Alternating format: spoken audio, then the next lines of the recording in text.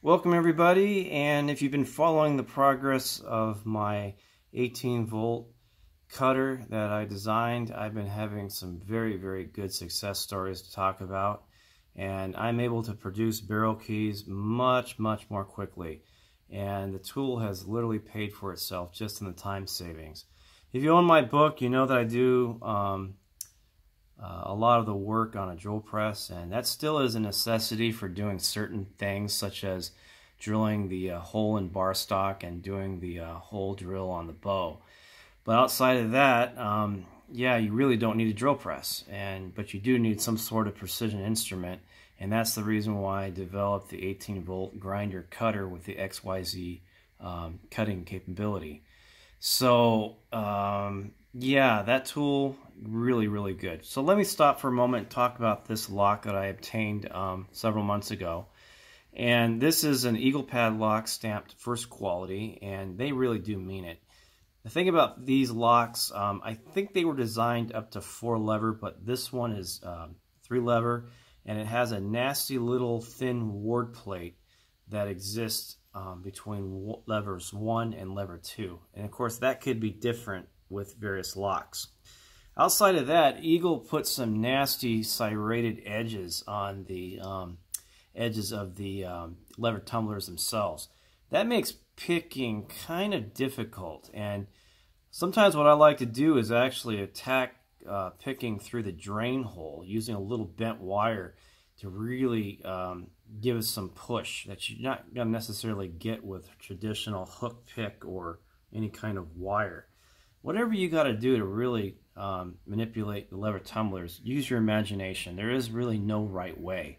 I was able to tension the locking bolt, which is attached to the fence, using a Z-bar, and I've showed you what that looks like in another video. In any case, I think I got very lucky because the serrated edges really do cause a lot of problems, and it's really hard to pick these locks. And the tolerances, oh my gosh, you have to be very good when cutting these keys. And not only that, you have to make sure that you cut the key or make a key or use a factory key where it has the total bit height that goes right up to the bottom of the keyway here. Anything shallower than that, you're not going to get any enough overlifting to lift some of the tumblers. And that was a problem that I had. This is actually the second attempt that I made in trying to make a barrel key for this lock. The first one I messed up on, and because I cut the bit height too shallow, and also I cut the bit thickness too thick. What ends up happening when you go too thick, the key makes contact with the bolt before it has the ability to lift the lever tumblers high enough. So bit thickness is very important with these locks. So don't cut it too thick if you're going to make your own key. So let me give a demonstration of the barrel key that I produced for this lock. This is made out of 1018 cold rolled steel bar stock, no welding, and I attacked this by drilling a hole in here.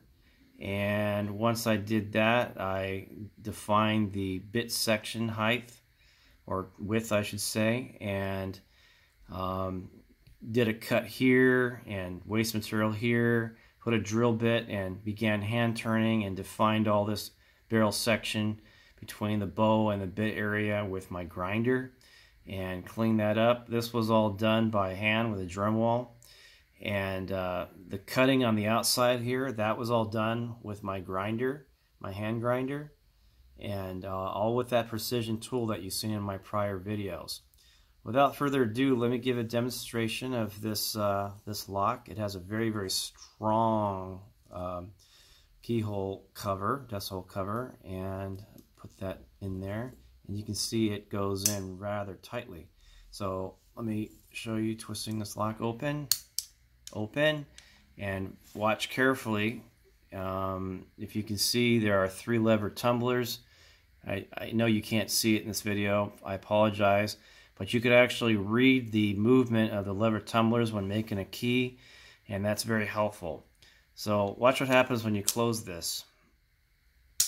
See that? Completely trips back, and you can simply remove the key. Yeah, it's a nice key. I'm very happy with it. The original one would have been made out of like a bronze or a brass, and those are real common. But yeah, this is a nice work of art, and I'm very happy with it. I hope you enjoyed this video. Thanks for watching.